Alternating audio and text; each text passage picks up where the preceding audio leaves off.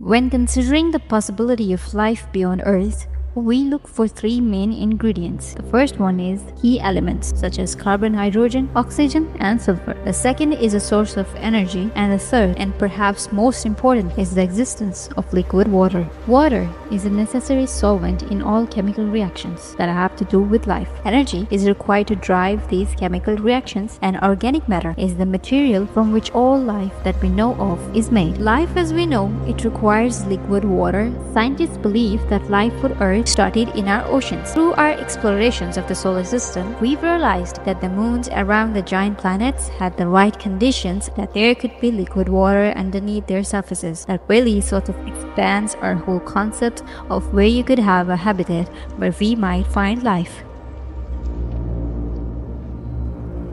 Water is fairly common in the universe. We've seen traces of water in large molecular clouds between stars.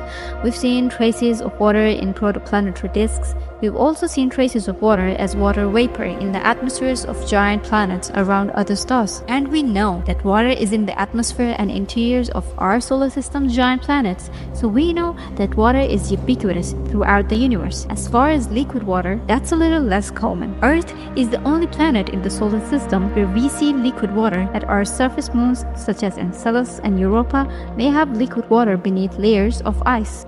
We're really expanding our understanding of what makes a place habitable instead of just looking for an Earth-like terrestrial planet that's a very specific distance from a star. We're learning that there can be hidden habitats that are underneath icy layers, and they can be a lot further out from the sun. So, we believe icy moons in the solar system actually harbor kilometers-thick oceans underneath their icy surfaces. These icy moons and their surface oceans may be some of the best places to search for life elsewhere in our solar system.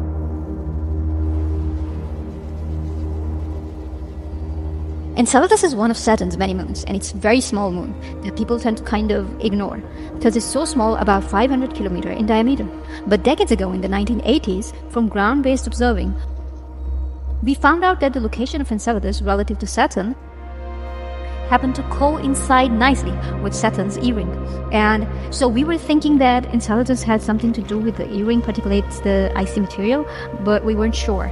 What we later find from Cassini was that we directly determined that there are indeed plumes jetting out of the solar polar region from cracks in the south pole of Enceladus in the crust, and it's dominantly water-rich material just jetting out into space. And so the way we saw it, Cassini happened to be located where Enceladus was, backlit from the sun, and so you saw this curtain of beautiful diffuse material jetting out of the south polar region, quite breathtakingly actually. Even more, we were able to use the different complements of instruments on board Cassini to go after the chemical composition of the plumes, and that's where things got really interesting.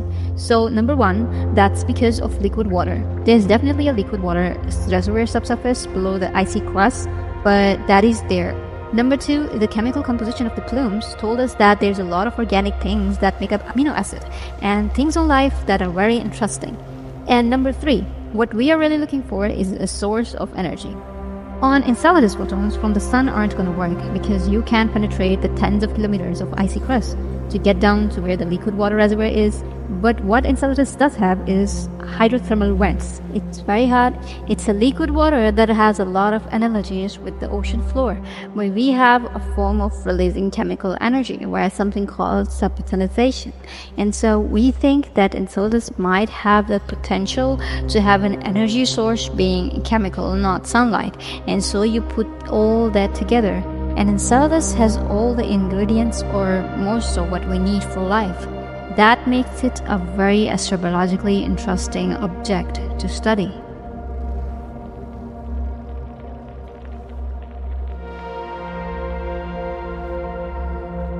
Europa is one of the largest moons of Jupiter, and we believe that Europa has a subsurface ocean tens to hundreds of kilometers thick, and so this ocean may be one of the best places to search for life in the solar system. There's been 3 space missions that have provided evidence for Europa harboring liquid water.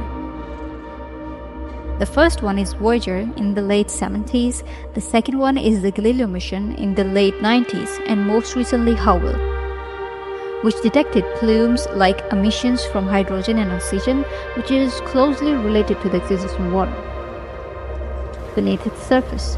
These plumes may be directly ejected through cracks in the surface of the moon, and therefore what we're seeing in water vapor plumes is the actual ocean water from the subsurface of the moon. As these plumes particles are ejected into space, solar radiation is going to excite these water particles, creating vibrational modes. Now, these vibrational modes are signatures that can be detected at infrared wavelengths by the Keck Observatory. So we observe Europa on 17 dates. What we found is that the majority of observations have no presence of water.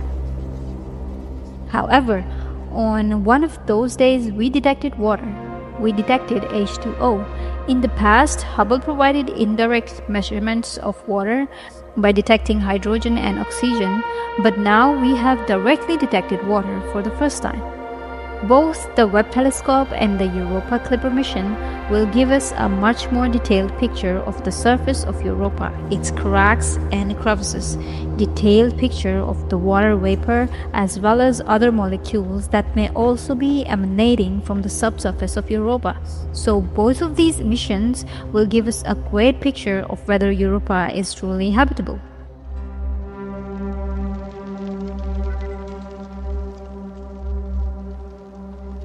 Titan is a moon of Saturn. It's the second largest moon in the solar system, and it's about 2 times larger than Earth's moon and actually bigger than the planet Mercury. Titan is also interesting. It's the only moon in our solar system with an atmosphere. It's surrounded by sort of an envelope of gaseous nitrogen, just like our own Earth is. Titan was first discovered by telescope observations back in the mid-1600s. The first spacecraft observations were made of Titan during flybys through the outer solar system. That was in the late 70s and in the 80s. But we really were able to explore Titan in depth with Cassini's Huygens missions. The Huygens probe was dropped into the atmosphere of Titan, and it made measurements of chemistry. And it took images as it fell to the surface, and that was back in 2005. And since then, the Cassini orbiter made over 100 close flybys of Titan. Cassini and its design with the different instruments, we purposely were picking instruments that could go into longer wavelengths into the infrared. So we could really understand the moon. We were able to basically peel back the layers of Titan to really see what was below, and it was remarkable, very Earth-like. The landscape is similar to Earth's in many ways, but with a little bit of a twist. So on Titan, you can find dunes. You find lakes, there are river channels. The atmosphere is very dense, and you can get clouds and smoke, and you even get rain. We saw winds, we saw seasons. And one really important thing we saw was liquids pooling in the polar regions on the surface, a lot of it. But because Titan is so cold, those features are all made of very toxic materials compared to what we would find on Earth. So the lake and the rain are made of liquid methane. The crust that forms the surface of Titan is actually water ice, but it's so cold that it's as hard as a rock, and it's in the atmosphere. We get this organic chemistry that forms large organic molecules and particulates. They fall down to the surface and then behave like dust, or like sand does. So it makes us want to go back to really understand the complex organic environment of that surface and what it means for either past life or maybe future life. Dragonfly is a mission that was just selected by NASA to fly to Titan and arrive in the mid-2030s. Dragonfly is going to make a whole bunch of measurements to help us understand the environment of Titan and its potential for habitability. We'll be taking measurements of the atmosphere that includes things like pressure, temperature, winds. We'll probe the surface to try to understand what materials the surface made out of. We'll also be drilling into the surface to look for the types of organic molecules that are present, and to try to see if we can find any examples of compounds that mimic the type of building blocks we know we need for life on Earth. We don't really know how life started on Earth. We don't exactly know what the chemical environment of Earth was like before life started. So with Titan, we have this really unique opportunity. There are times in Titan's past where there could be liquid water on the surface. Impact craters can generate impact melt, and there's a potential for possible cryovolcanism to erupt some liquid water onto the surface. So we know that there's a rich organic chemistry going on in the atmosphere. We know that's depositing to the surface. If there were times where those organics and the liquid water environments were mixing, then there may be some really interesting chemistry taking place. when you have these processes operating for hundreds of millions of years, how far they can get you down that path of chemical complexity? And can we see reactions in molecules that start to look something like what we think of as essential elements for our biochemistry for life on Earth? In the future, looking forward as opposed to looking back and thinking about Titan as a chemical laboratory, for the prebiotic Earth, I like to look forward, thinking about what's gonna happen when the sun evolves and warms up and the habitable zone actually moves out to where Titan is. And it will. You have all the organics, you're gonna have a source of energy, all we have to do is melt the frozen water and we're gonna have a pool of organics just embedded in liquid. Titan might actually have a chance at that point to harbor life.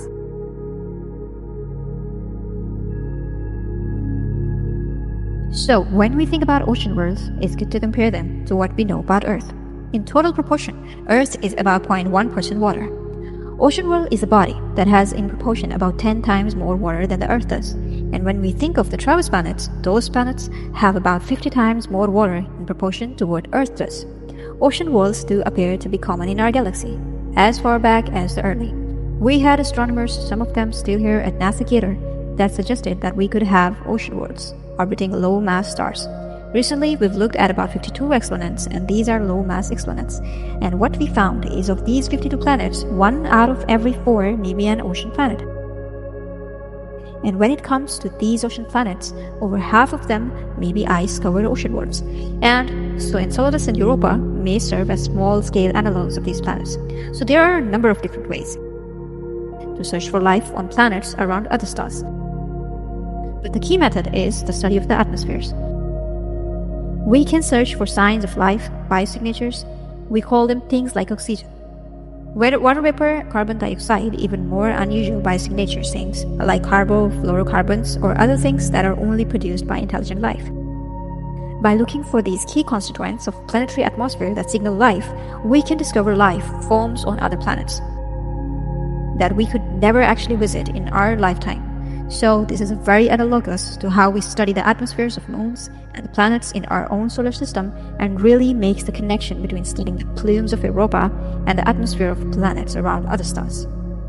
What I would like to see is the definition of a habitable zone expanded. We don't want to keep thinking too narrow about liquid on the surface.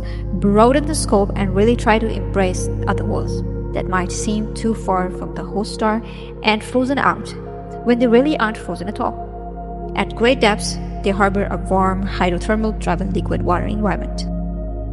Thanks for watching.